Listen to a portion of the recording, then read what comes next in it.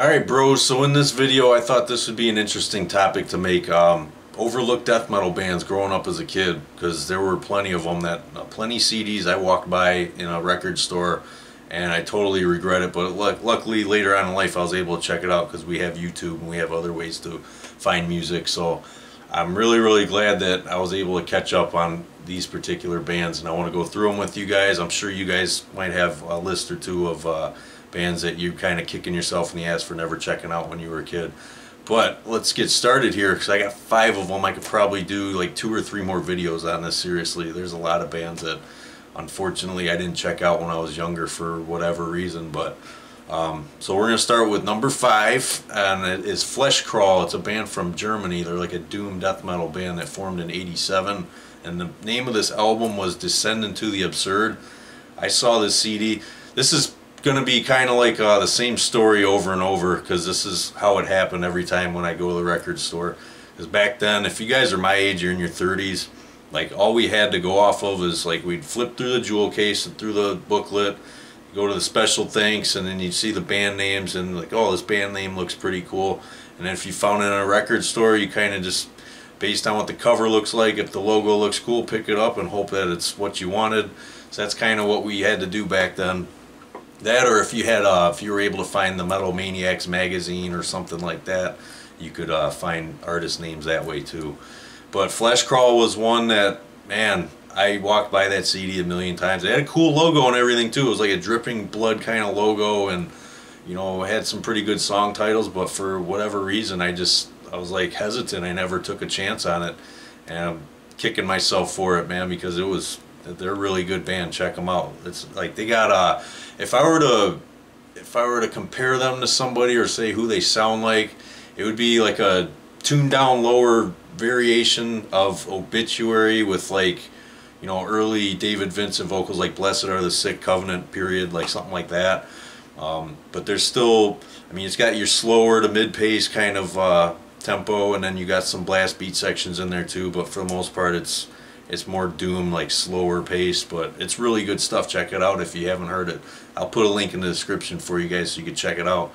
Number 4, Divine Empire. This is I think when I seen this particular, it was Redemption. When I saw this album in the record store, it said right there, members of Malevolent Creation. I already kind of knew that, or I suspected that, like who was going to be in the band, because you know, when Malevolent's next album, After in Cold Blood, came out, it didn't have these 3 particular members in the band anymore. So yeah, I just, for whatever reason, I didn't check that one out. I think it was maybe at that time I was going through like I was listening to kind of like the new metal kind of shit, because I did go through a period of time in my life back then where I was listening to that for a few years. I was still listening to like what I already had, like my Morbid Angels, my Incantation, Malevolent Creation, Sinister. I was listening to all that stuff still, but I wasn't really buying up anything new yet until a couple years later when I got full blown back into death metal again. But yeah, so that was a particular CD that I just let hang on the shelf forever and never picked it up until you know, the first time I heard Divine Empire was when I saw them with Skinless, it was Dying Fetus, Misery Index, Mutilated, the band that we used to share the room with when I was in Gut Rot. I think there was one more band on the bill and I just can't quite remember who it was. But that was back in like 2003, so that was the first time I heard Divine Empire. And then I went back and I bought that CD, and I bought Doom to Inherit, which was the I think that was the sophomore album. So they're not around anymore, unfortunately, but you know, the life that band did have, it was really good stuff. So check them out if you haven't checked them out either. And then number 3, Death Thrash, Demolition Hammer. It's a band that formed in like '86 or something like that. For whatever reason, I didn't pick that one up either. I don't know what it was. And I remember seeing, I can't remember what magazine or where I saw it, but I remember, I think Rob Barrett had a Demolition Hammer shirt, and I don't know why I just didn't pick the album up. It had a cool cover art and stuff like that. I didn't. Maybe it was the name that I didn't like, because I was really picky back then when I was shopping around for death metal. Like a logo had to look a certain way, the song titles had to be a certain way, the cover art had to be like gory, or it had to be this or that, and I didn't see that. If I didn't see that on these particular artists' CDs, I didn't take the chance. I was always thinking Cannibal Corpse, Suffocation kind of logo slash cover art and things like that. So that was a mistake, another mistake that I made, because Demolition Hammer's fucking badass. Go check them out. Number 2, man, I got some serious catching up to do on this band, Bolt Thrower. I looked at that logo. I've seen that a million times at the store too, and it just didn't look like it was. It looked like maybe it was a heavy metal band at best. Like it wasn't, because it wasn't unreadable and all this kind of shit. But man, Bolt Thrower is freaking fantastic, and like they've been around forever. I don't think they're together anymore, but I got to go back. I got a lot of CDs to check out by them. So yeah, that's a band that unfortunately I just didn't give a chance. And then this one right here, this is like embarrassing. This, you want to talk about judging a book by its cover in the wrong way. Nile. I can't even believe I just said that, but yeah, for years and years and years I did not listen to Nile.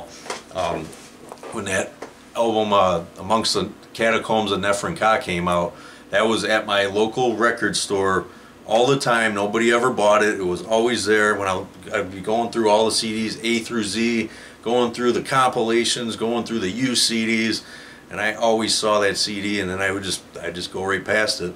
And I remember reading in Resound magazine, if you guys remember that, it was like I think it was a catalog from Relapse Records, where you could buy CDs, you could buy T-shirts. Yeah, that was Relapse Records magazine that they would send to you,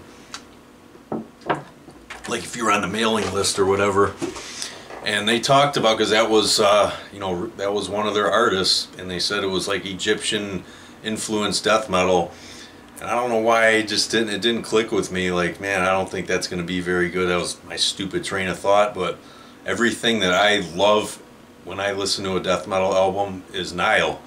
You know, you got the D-tune, because I love A-tuning. They got that covered. Fast drums, fast blast beats, double bass, pissed off as hell vocals, just everything. And I didn't go for it. Like, I think it was when I was looking at those song titles, looking at that logo, and I was just like, man, how heavy could this be? Well, I ate my words, because when I discovered them later, I think I discovered them like right before In Their Darkened Shrines, when that album came out in like 2002. So it was like right before that, I ended up picking up Black Seeds of Vengeance, and man, that was a killer CD. I got into that pretty heavy. And then In Their Darkened Shrines, picked that up, and I just started picking up everything Nile had ever since. But yeah, I kicked myself in the ass every day for not getting into Nile sooner. But it wasn't too late. You know, I was able to check them out later, and here we are.